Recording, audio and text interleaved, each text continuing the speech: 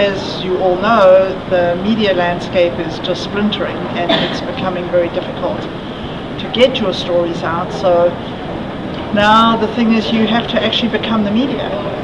But that does mean that you have a lot of extra things to do. You have to think like a publisher. Once you start, you can't just start and stop. If you start, you have to continue. So the tips are, you need to listen and really base the content that you're creating on real conversations and the things that your audience are interested in. So that means you have to learn to start using some of the analytics tools. There are fantastic analytics tools out there. It's not something, it's a very left-brainy thing for a PR person, I understand, but it is something we have to figure out. Well, a free one that I like is Social Mention.